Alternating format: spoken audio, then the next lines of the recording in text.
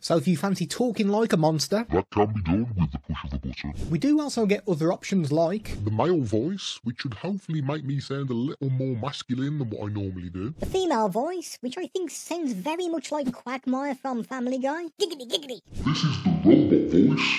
Not quite sure when you would use this, but you've got it available. The baby voice, which is what you heard at the very start of this video.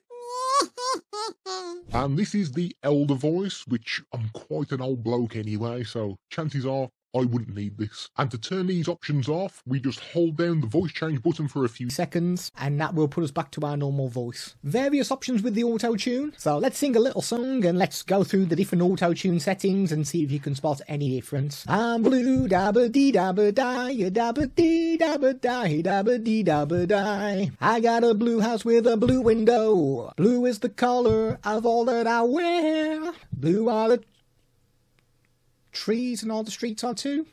I had a girlfriend and she is so blue.